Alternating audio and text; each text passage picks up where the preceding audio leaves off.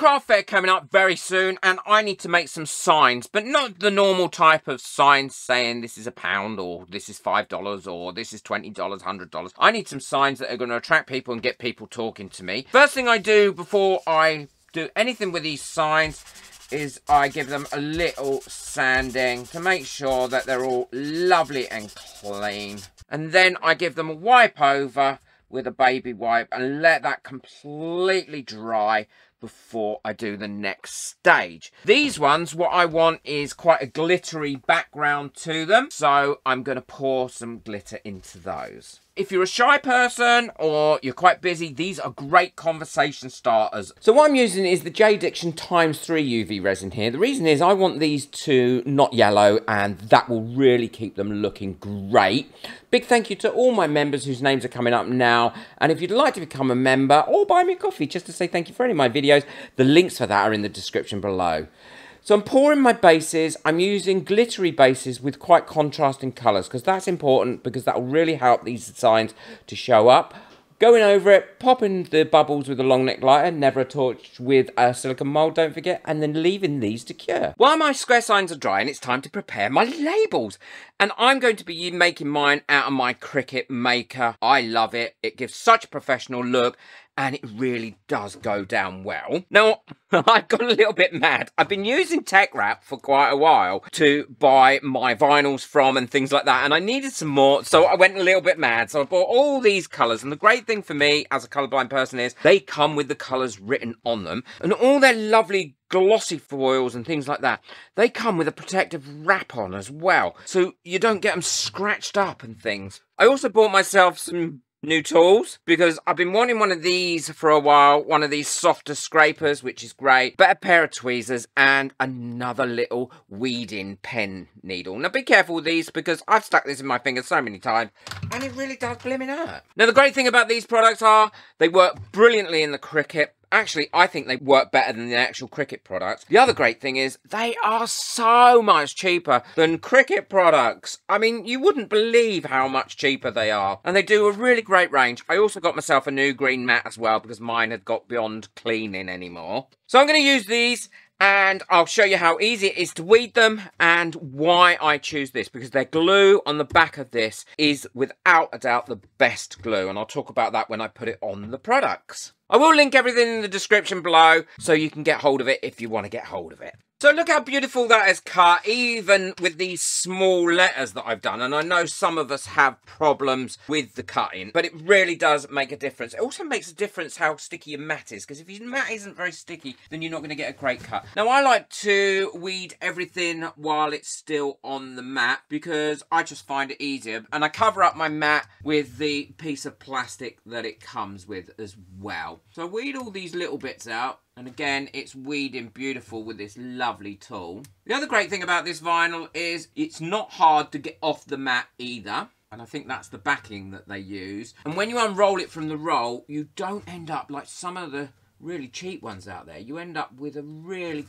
wrinkled roll and you can't do nothing with it. It's such a nuisance. I've had some like that and I've had to chuck them away. So these are all prepared, and all I need to do now is add my little signage to it. I've already done some, and the great thing about the Tech Wrap stuff is once you've got everything prepared, it absolutely comes off here so easily. So this one is a Gollum Jade, so I'm going to put the word Gollum Jade there. Run my little scraper over it and then pull the transfer tape off, and that's a new transfer tape as well.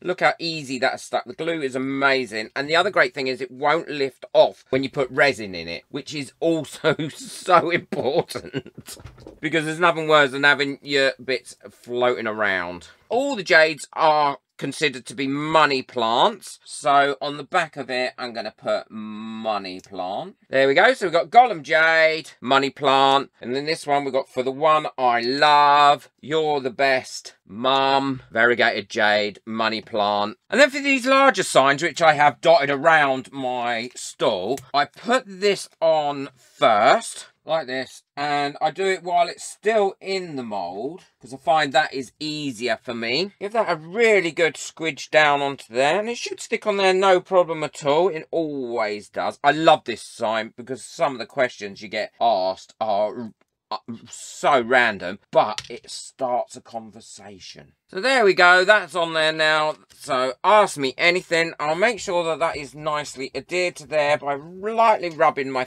thumb over it. I'll carry on and do the rest, and I'll show you how I'm going to fill this with resin. Now this is really easy to dome in resin. I would strongly recommend you get the high viscosity resin.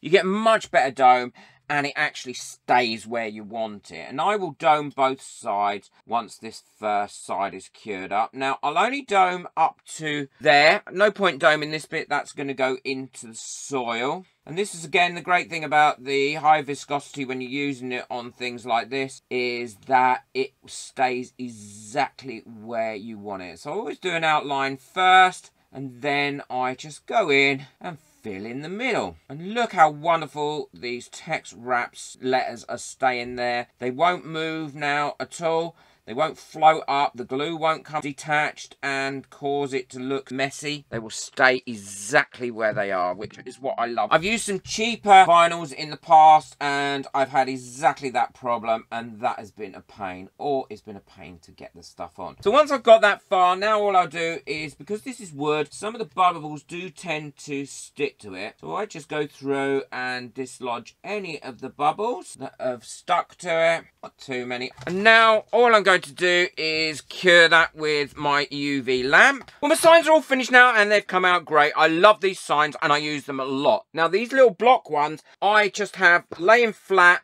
on my stool around like that, or sometimes I have them sitting up like that. I do always put it on the back as well, just in case it gets turned over. But it is surprising how much attention these just grab. And this one especially, I get so many people who come up, pick this up, look at it, and then ask me a random question. It always gets me talking, and 9 out of 10 times they generally buy something from my store. I think this one has earned me more money than anything. Well worth the time to do, and using the correct vinyl will make a massive difference on how easy it is to actually make them. So check out the Tech Wrap vinyl. And all these pots cost me next to nothing to make. I generally make these sorts of pots out of leftover resin, and these are cuttings that I make, and they're easy to make cuttings off. You just pull a leaf off, stick it in some damp soil, and it will grow. I probably grow about 100 or more of each one of them every year, and I sell out no problems at all. Now that one with the sign in, and that sign again has got the name of the plant, Gollum Jade, and it's got money plant written on the back. If you were to buy one of those, you are more likely to buy it with the sign in. So if I was to sell this now with the sign in,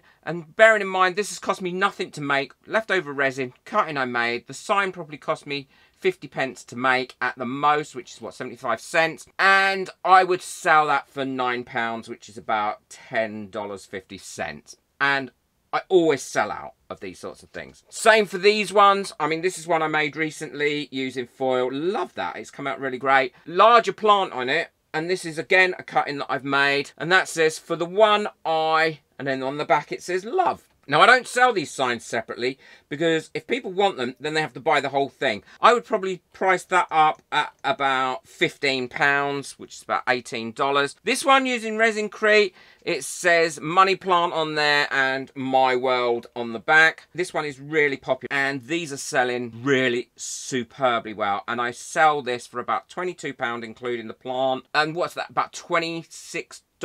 And again, they sell out really well. I know that might have been a long close into this video, but it's really important to know what I'm selling stuff at and why I'm selling it, because if you think about it, so I sell that pot for £7 like that, and that pot's cost me next to nothing to make. Dried my own flowers, grew my own plant, made that 50 pence. Let's take that out. There's the pot on its own. It looks nothing. It's pretty, but it looks nothing, doesn't it? So you're never going to be able to sell that for £7 on its own. But with the plant, a little sign in it, and now it's added value. You've now got something that's desirable, people are happy to buy, pay £7 for, and give it to someone as a little gift. Hope you found that really useful. Don't forget to hit the subscribe button, and please push the like button if you've enjoyed this video, because it really does help my videos to get out there. There's lots more to come on how to turn in your own business, and there's also a course coming out very soon too. Take care, enjoy your resin. Bye.